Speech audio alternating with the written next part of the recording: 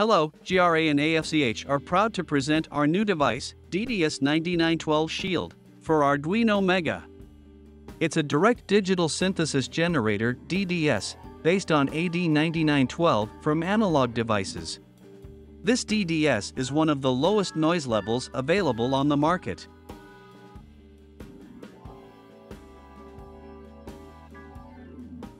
This device is designed in the form of a shield for the Arduino MEGA.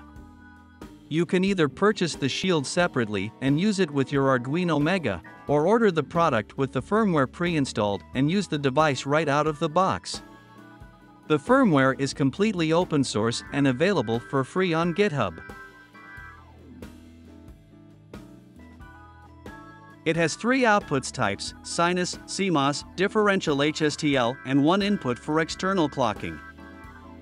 The DDS can be powered by USB, but we recommend using an external 7.5 volts, 1 amperes power supply. The supply voltage should not exceed 7.5 volts, as the board contains 8 low-noise linear regulators, and exceeding the recommended power voltage may cause them to fail.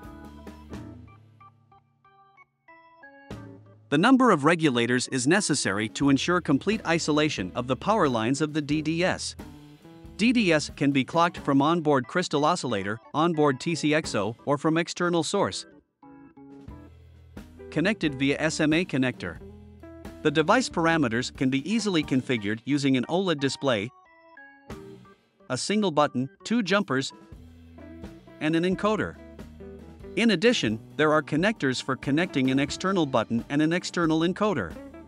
In our shield, frequency is specified in Hertz units and the power is set in dBm. Unlike Chinese counterparts, for which the power is set in raw 14-bit values, sinus output channel, marked as RFOut1, contains an RF transformer and 9th-order low-pass filter and can provide frequency from 100 kHz to 500 MHz. For proper operation of the RFOut1 output, the CMOS/HSTL enabled jumper must be open.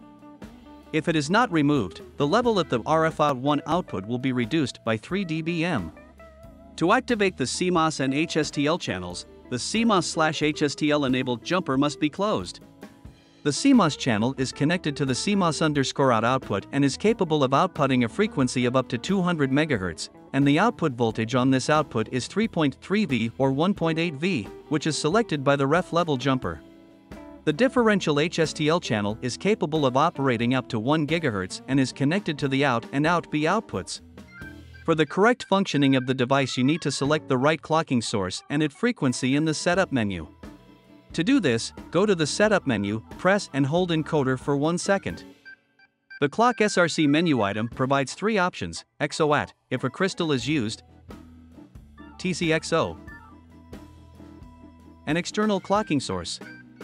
If you want to use an external clocking source, it is necessary to unsolder capacitor C20. Since the device is shipped with a pre-installed TCXO by default, selected in the settings. In this particular device, a TCXO is installed that operates at a frequency of 40 MHz. Therefore, in the next menu item, set the frequency to 40 MHz. In the next menu item of this menu, you can enable the SRC doubler function, which reduces the level of phase noise but increases the level of subharmonics. By default, core is working on 960 MHz. But, to achieve a cleaner spectrum on output, we can do overclocking up to 1360 MHz. The program automatically calculates the correct multiplier based on the core frequency set by the user. After the instrument has been configured, let's see how it works. Don't forget to open the CMOS/HSTL enabled jumper, otherwise the level will be lowered by 3 dBm. First, connect the SINE channel to the oscilloscope.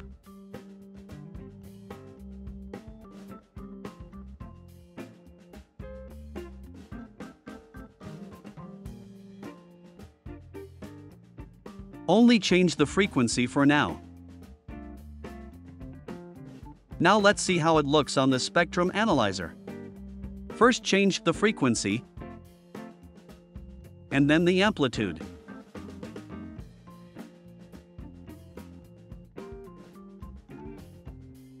Let's take a look at the phase noise.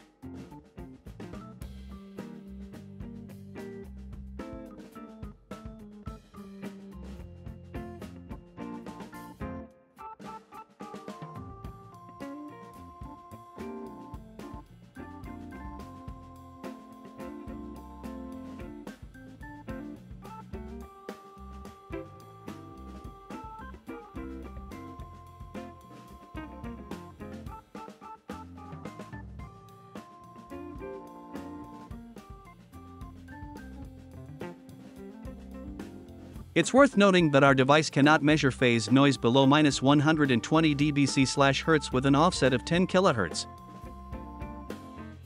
Now, let's connect the CMOS channel to the oscilloscope. Remember to enable this output not only with the CMOS/HSTL enabled jumper, but also in the settings. Using the ref level jumper, switch the voltage to 3.3 V. The output frequency at the CMOS output channel can be divided by the value set by the DID parameter.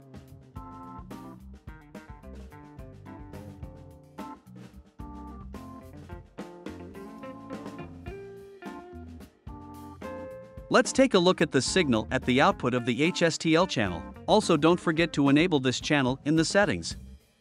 The frequency on this output can be doubled with a single click.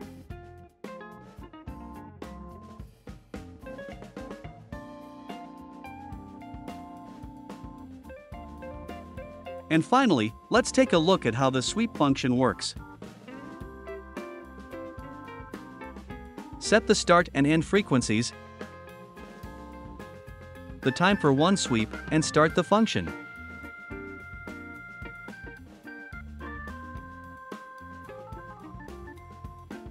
Thanks for watching.